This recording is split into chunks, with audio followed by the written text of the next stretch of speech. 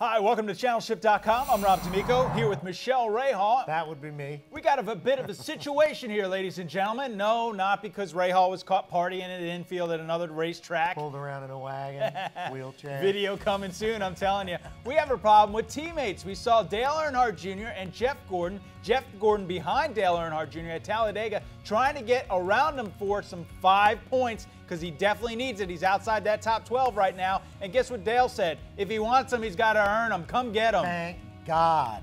I am so sick of team orders and all this team spirit. What is this, football, hockey? No, it's racing cars. It's every man for himself, guns or knives, Butch. That's just how I feel. Team orders in NASCAR, it to me is a joke. I know that they want to play nice and they want to be good to each other. Whenever you put talented people on the same team, you better expect Formula One. You better, because that's exactly what happened to Alonso and to Hamilton last year. Exactly the same thing. Two talented people, they let them be equal. What happened? Doomed.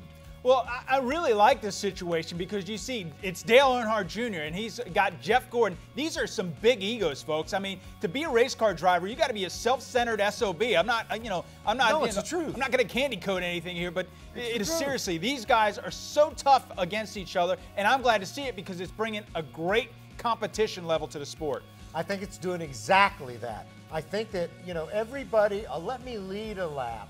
Let me have this. Let me have that. No way, Nancy, Horse get around crap. me. Every man for himself. It really is. You pick, especially in a restrictor plate race, you pick your partners. I don't care if it's your teammate or not. I mean, you've got Montoya was working with Kyle Busch, and Kyle Busch admitted it. I mean, you pick whomever you can get to the front with, and once it's done, that's it. It's go for the flag. Doesn't matter. Here's what I like about it. Jeff Gordon gets, he makes those comments on the radio saying, hey, he's going to let me lead a lap here, get me the 5 points that I need. No, I'm not. You got to earn it. And here's what I really... I'll bet it's written in his contract. I'll bet it's written in his contract and we're never going to know. Well, here's my point on that, is that Jeff Gordon's one of those guys, and I hate saying this because I know I'm going to get some emails about this, but Jeff Gordon will whine about it. And I hate seeing that because, Nancy, you better get in the kitchen and make me something because this is racing. This is all out. Like you said earlier, guns or knives, Butch. It's a good deal, Cupcake. But Come on. The guy's a race car driver. He's playing by the rules that he's used to seeing. He is used to being in that environment where everybody worked together. This is a fantastic team. Not anymore. Playtime's over. Let's all fight.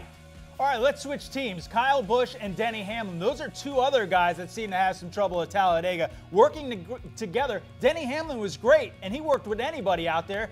But Kyle Busch on the radio said, same thing happened at Daytona, and they were talking about the problems that they have working together out there. Now, I want to say that Roush seems to have the team that these guys have put together with team orders. You see a lot of team orders going on out there. He has a totally different structure. He doesn't have the personalities, the egos that exist within JGR. I predicted these two guys who are supposed to be great friends, Kyle and Denny, would not be such great friends after they started racing with each other.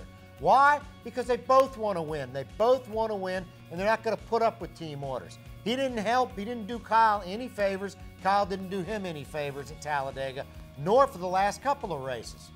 So I don't think there's any argument at all.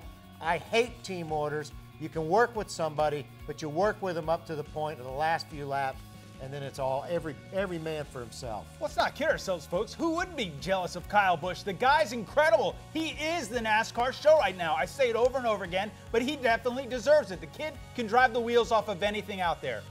I'd have to agree with you. I think, and I've said it before, I think this kid was a potential Formula One driver. He had every ability to adapt. We see how he drives a race car. It's so loose, most people could not keep that car on the track. That's the way he likes it. And what has he done in all three marquee divisions? This kid has gotten himself a win. He is in the top of the standings. I think he's incredible. No doubt. All right, ugly, but incredible. A little dorky, yeah, I get all that. Look what I got to deal with here, folks. All right, couldn't we argue the point that Ryan Newman and teamwork does work because we saw it at Daytona with Kurt Busch and Ryan Newman? I think the only reason it works is because you got Roger Penske at the helm. Roger Penske runs his business, all of his business, with a very centric view. All orders come from the center down, and that's how they operate. So if Ryan Newman came up in front of him at Daytona, he was going to hit him and let him win. He had nowhere to go. Might as well hit him. You got an opinion? We want to hear about it. Send us your videos. All you got to do is log on to channelshift.com, hit the upload button. Here's my ego. I'm Rob D'Amico. Thanks for watching.